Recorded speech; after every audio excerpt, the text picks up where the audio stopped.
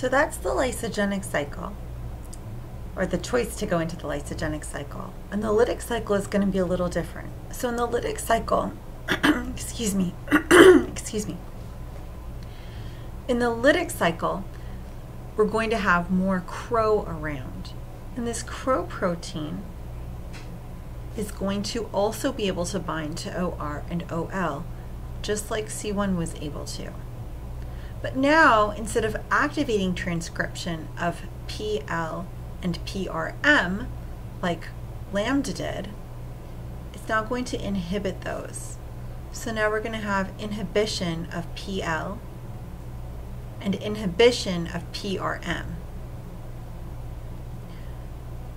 This is going to have the effect of lowering the amount of lambda protein in the cell. And since lambda protein isn't around to inhibit anything else, we're going to have the production of lots of these lytic cycle genes. So these lytic cycle genes are going to go up.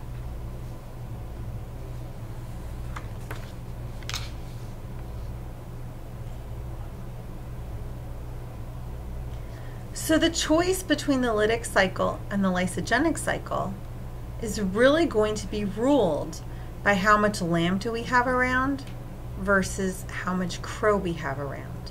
And all of this is going to be dependent on the amount of C2.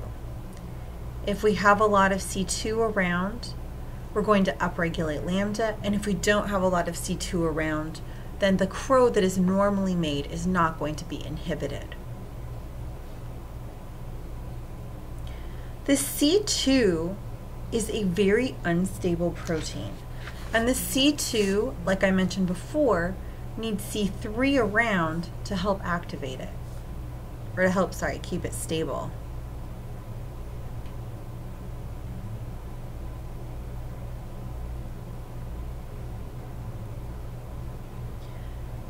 So this C2 protein is easily degraded by cellular proteases, and these cellular proteases normally get made by E. coli.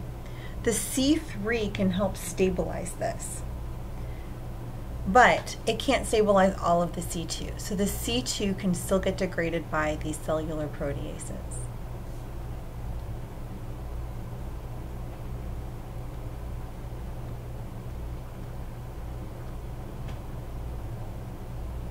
So the system seems a little bit crazy. You have proteases around, and this is going to make this actual lytic versus lysogenic cycle decision.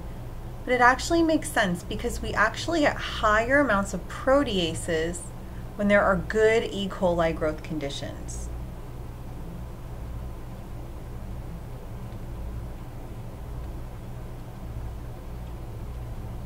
Growth conditions. So when there are good E. coli growth conditions, we tend to see more proteases in the E. coli. And these more proteases in the E. coli will degrade C2, and that will lead to low production of lambda. That means that there's going to be more CRO around, and this will go into the lytic cycle. So higher levels of proteases due to good E. coli growth conditions leads to the conditions that give us the lytic cycle for our bacteriophage.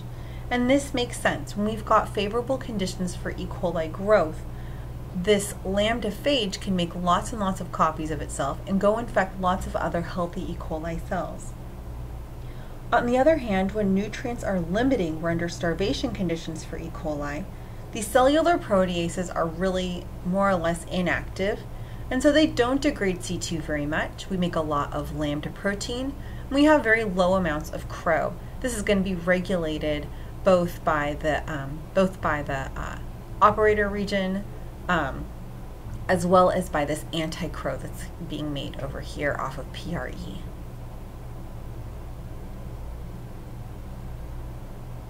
So under these conditions, we have our high C2, we repress CRO with lambda as well as with anti-CRO, and this all makes sense. Now we go into the lysogenic cycle, where we can have the bacteriophage sitting as a prophage waiting for good environmental conditions to be to come about.